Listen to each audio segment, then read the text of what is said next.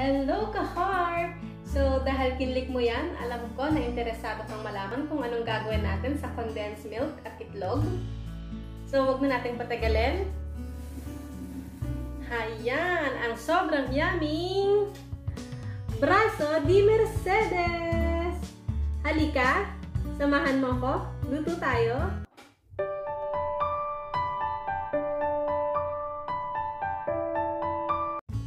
So, simulan na natin. Ang ating ingredients ay 10 pieces ng eggs, 2 tablespoons ng lemon, powdered sugar, vanilla powder, half teaspoon vanilla extract, half teaspoon instant yeast, and 1 can condensed milk. Simulan natin sa pag-grease ng ating baking paper. Importante to, tip number 1. Kailangan mo siyang i-grease. Or melted butter, pwede rin naman cooking spray, or kung talagang wala, yung normal na oil na ginagamit natin, ipuna sa baking paper. Kasi kung hindi, mahihirapan kayo na tanggalin siya later kapag luto na yung ating meringue. Yung white na part ng Mercedes.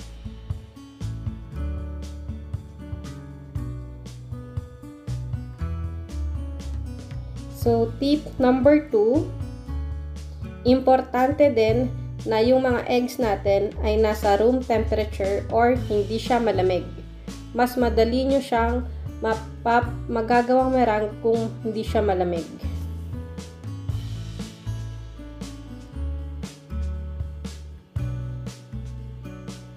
So, ihiwalay lang natin yung egg yolks sa egg whites. Yung egg yolk ko, idediretso ko na sa pan or sa kaserola kung saan nyo man lulutuin yung palaman, yung yellow part ng ating braso de Mercedes.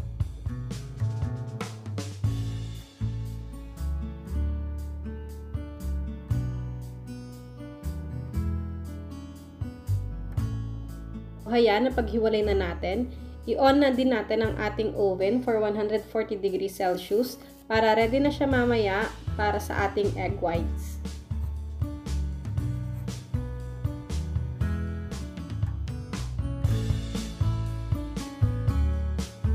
Simulan na natin sa paggawa ng white part ng ating braso de Mercedes.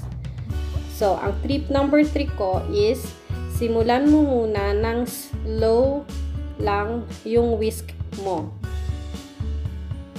Slow lang muna, wag sa pinakamabilis.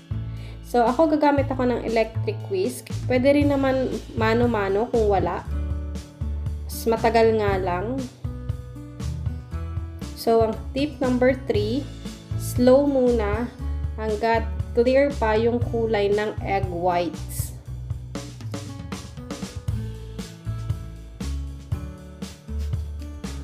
So, kapag ganito na may mga bula-bula na at medyo opaque na yung kulay ng ating egg whites, pwede na natin idagdag unti-unti ang ating instant yeast.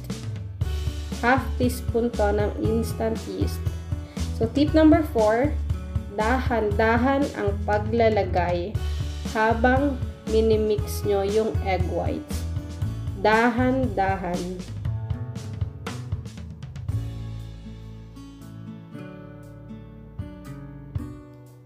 So, ituloy lang natin to hanggang sa maging malapot na siya. Hindi ko alam kung ano eksaktong tawag.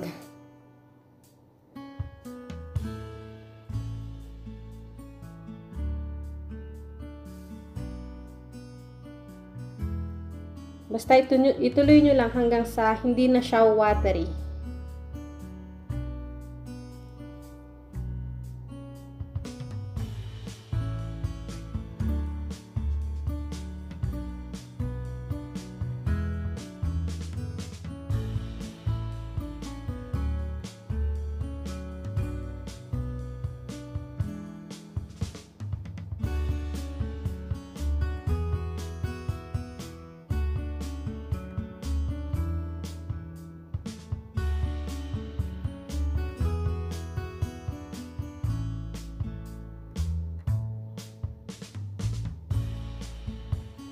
So, ito, kapag nakikita nyo ganito na yung kulay niya, nagkaka-design na yung ibabaw niya habang umiikot, pwede na nating ilagay ang ating sugar.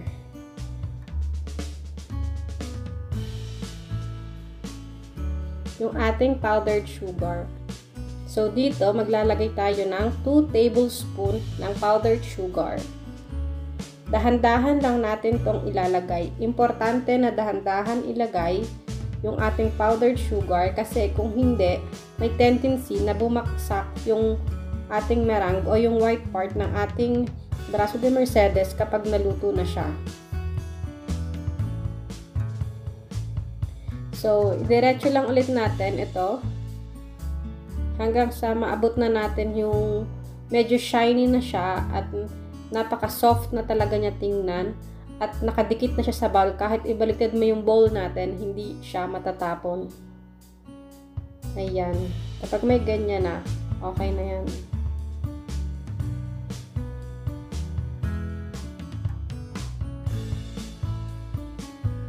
So, ilagay lang natin yung ating vanilla powder. Vanilla powder ang gamit ko dito, hindi yung vanilla na liquid. Kasi, hindi maganda nalagyan ng liquid yung meringue. Bumabagsak siya kapag nalalagyan ng liquid. So, pinili ko tong powder na vanilla. So, whisk lang natin siya ulit hanggang sa ma-blend ng maayos yung ating nilagay na vanilla powder.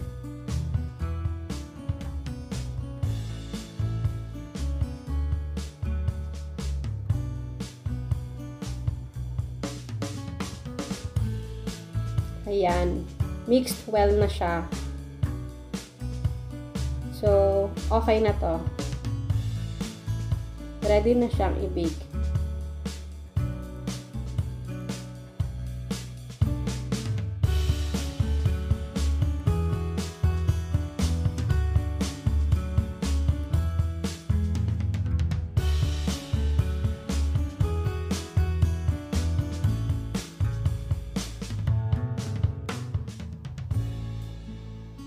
So, ihanda na natin yung ating baking pan, yung dinrest natin na baking pan. So, malalaman nyo na okay yung meringue nyo kapag ganito. Kahit ibaliktad nyo yung bowl, hindi talaga siya malalaglag. Kapag ganyan, almost 100% ka na okay yung white part ng braso de Mercedes mo. So, ayusin na natin to. Simulan na natin i-flatten dito sa ating tray. Baking tray. Ayan. Ayusin lang natin to at pantayin ng maayos para naman magandang tingnan kapag iniroll natin yung ating braso de Mercedes. Pantay-pantay sila. Importante rin na maayos ang pagkakapantay nitong ating egg white.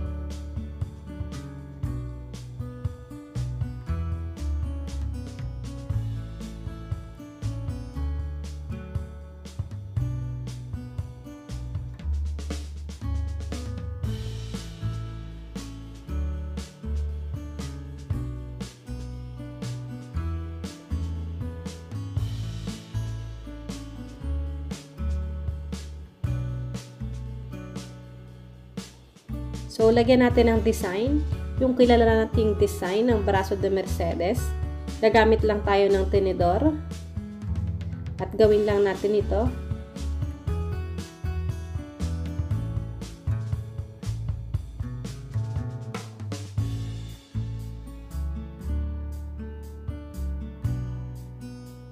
Ayan, tapos na. Okay na to. Ilalagay ko na siya sa loob ng oven for about 15 minutes. Ngayon naman, gawin na natin yung palaman ng ating braso de Mercedes, yung yellow part sa gitna. Kunin lang natin yung ating egg yolks. At ilagay lang natin dito ang ating condensed milk. Wala pa to sa apoy ha. Haluin muna natin lahat ng ingredients bago natin sila ilagay sa apoy.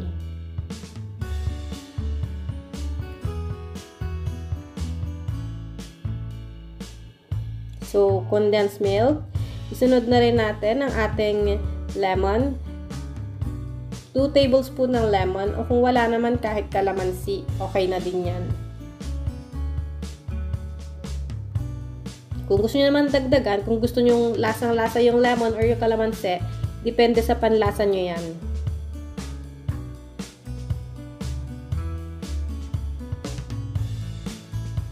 Lagyan natin ng vanilla extract. Half teaspoon lang po.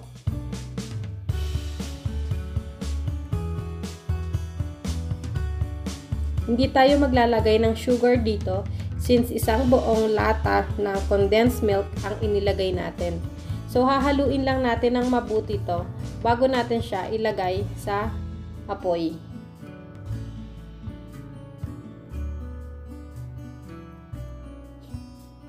Ayan, napakadali lang lutuin ito. Low heat lang siya. Importante na nasa low heat ka. Kasi kung malakas ang apoy mo, maluluto siya ng buo-buo. Ayan, haluin muna natin ng mabuti. Pag nahalo na ng mabuti, pwede na natin siyang ilagay sa apoy. Ayan, so check ko din yung nasa oven kasi luto na siya, naamoy ko na. Ayan, eto na siya. Nilabas ko na siya ng oven. So, balik tayo dito. Kailangan mo to talagang haluin. Kailangan ng tiyaga. Haluin hanggang sa lumapot. Kasi po magbubuo-buo siya kapag pinabayaan nyo. Wala tayong ibang gagawin dito, kundi haluin. So, kapag ganito na medyo malapot na, tikman nyo na lang kung okay na siya sa panlasa nyo or gusto nyo dagdagan ng vanilla or ng lemon or sugar. Ako hindi na ako naglagay ng sugar kasi okay na yung tamis niya para sa akin. Yung lemon is okay na din. So, hahaluin ko na lang to hanggang sa ma-achieve ko yung lapot na gusto ko.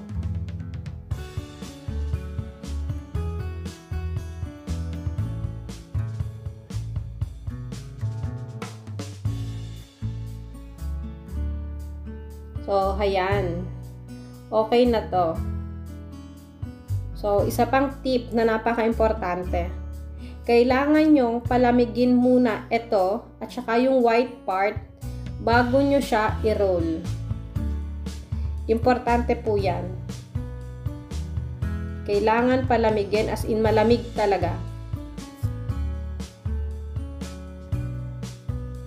So, hayaan muna to. Ako, hinahayaan ko siya usually for an hour. Ginagawa ko muna yung ibang dapat kong gawin. Tapos, binabalikan ko na lang. So, nakalampas na yung 1 hour. Ito na yung ating white part. Lagyan natin siya ng powdered sugar. So, kailangan nyo palang maghanda ng baking paper na kasing lapad nitong pinaglalagyan natin. Kasi mamaya, ibabaliktad natin to kapag kailangan na nating ilagay yung ating palaman. Huwag niyong tipirin yung powdered sugar. Mas madami, mas maganda. Para hindi masira or pag ibinaliktad natin ay hindi siya dumikit. So, ito na yung sinasabi kong extra baking paper. Ilagay nyo lang siya sa ibabaw. Kayo kung saan mas madali para sa inyo. Ako, ito yung ginagawa ko. Yung iba sa tray. Pero sa akin, okay na yan. So, ngayon, tanggalin na natin tong ilalim.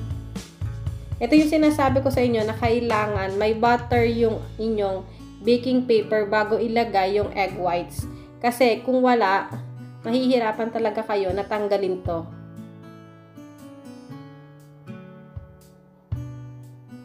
So, ayan, natanggal na natin. Ngayon naman, ilagay na natin itong ating palaman. Importante na ma-distribute mo siya ng mabuti ng pantay-pantay para naman kapag iniroll mo siya, pantay din yung laki ng braso de Mercedes mo sa magkabilaang side. So, i-spread mo lang siya ng mabuti.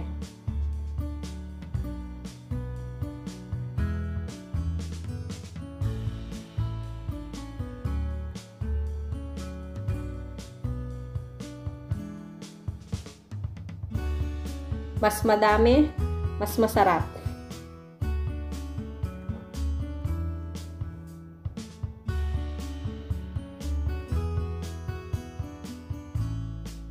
So, ayan, okay na. Pantayin lang natin ng maayos. Tapos, pwede na natin siyang i-roll. Dahan-dahan sa pag-roll ha, kasi minsan nabibiak. Kagaya nito, ito sigurado mabibiak kasi medyo makapal yung white part.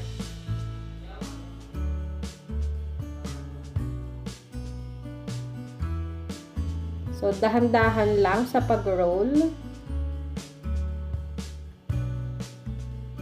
Yan, nabiak na siya. Nabiak na siya sa kabilang part, pero okay lang yan. So, kuha lang tayo ng isang paglalagyan natin.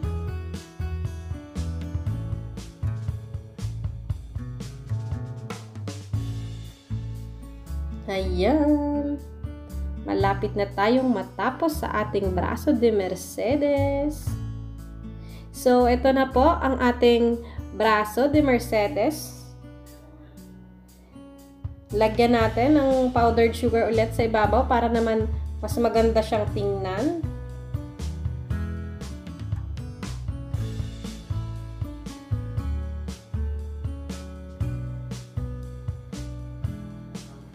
So, ito na po. Braso de Mercedes. So, kung nagustuhan nyo po ang ating ginawa, please like, share, and subscribe na rin po. Comment down below kung anong masasabi mo sa recipe natin today. And kalembangin mo na rin ang ating bell button para lagi kang updated sa mga uploads ko. Salamat!